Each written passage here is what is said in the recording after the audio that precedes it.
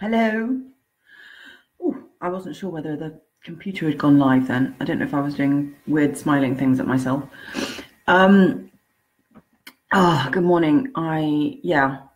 What an amazing night last night. We went to Dundee for the Goddess Formula Roadshow, and it was so great. And unexpectedly awesome. We thought it was going to be a really small group of ladies, and I think we had about 15 people, but everyone was really engaged, and every single person brought something really powerful to the room, and it was really exciting. We had a brilliant talk from a lady called Trisha Fox from Volpa PR, and she was talking about her business experience over the last 20 or so years, 15 years, and where she is now, and she's on this big scale-up scheme with Goldman Sachs. And yeah, it was really interesting, really, really interesting.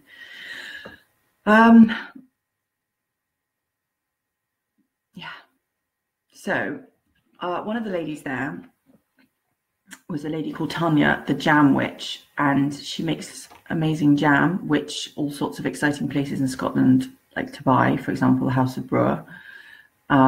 But she is into astrology, which isn't my bag. But interestingly, whilst I've been staying here with my co-founder Georgina in Perth, the moon has been absolutely amazing, and we've commented on it a few times. And astrology is not my bag, so I didn't even know what it is. I just had to Google what the age of Aquarius is, but apparently it's an age of where the moon's moving around the sun, and it's a specific thing that comes every few thousand years. Anyway, Tanya said, this is a quote from Tanya, and I thought it was really interesting. I'm going to tie it in with something else in a sec. We are in the age of Aquarius, and female empowerment is rising. Apparently that's a consequence of the age of Aquarius.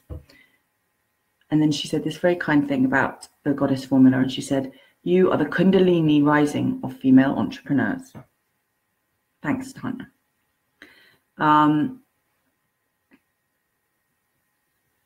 So what I tried to think about that is that this is about something that's a lot bigger than me and George. This is about something. Sorry, George and I. No, me, George and me. I'm always correcting my children on that.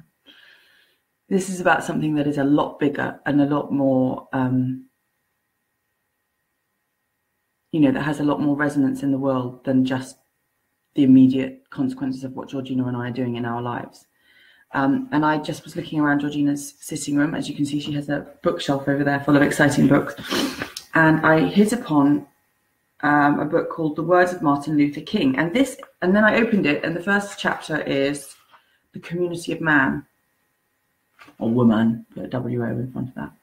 And I thought it tied in quite nicely with what Tanya had said about the age of Aquarius and female empowerment rising, and us being the Kundalini of female entrepreneurs, because the first quotes that I read from Martin Luther King were these, and it was, an individual has not started living until he can rise above the narrow confines of his individualistic concerns to the broader concerns of all humanity. And the next quote is, every man must decide whether he will walk in the light of creative altruism or the darkness of destructive selfishness. This is the judgment. Life's most persistent and urgent question is, what are you doing for others? I could go on. I think we all know that Martin Luther King's quotations are absolutely phenomenal, and I will actually refer back to those at another time. But I think the message that I'm taking from that is, and what we're trying to do with the Goddess Formula is remember that, the world will keep turning without us. The important things in my life, in Georgina's life, and in all of our lives today, are just little things in the grand scheme of the universe, and the fact that it's going to be here for a long time after we've gone. And I think what we're trying to do with the Goddess Formula is create something that is much bigger than ourselves, that is more, that takes on its own life, that becomes more of a movement, and that is about serving others, and that's about supporting each other to be the best that we can be. And if that means riding the wave of Kundalini and,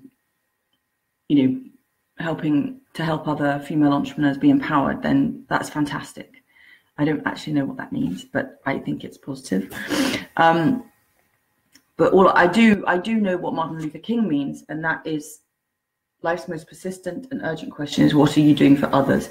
And in my experience, which is only my experience, but I've seen it in other people's lives too, when you put what you're doing for others at the center of what you're doing, everything else just seems to work more smoothly. Anyway, that's my humble experience for the day. Golly gosh, I've run on. My humble opinion for the day, rather. Yeah, I hope everyone has a super day. I'm off to see one of my clients. She's a lovely, lovely school here near Perth. And then I'm heading back to York this evening to see my babies, who I've missed this week. But it's been a fabulous week, and we are excited to do it all again next week in Glasgow and Edinburgh. Cool. Have a wonderful day, folks, and a super weekend, and I'll see you on Monday.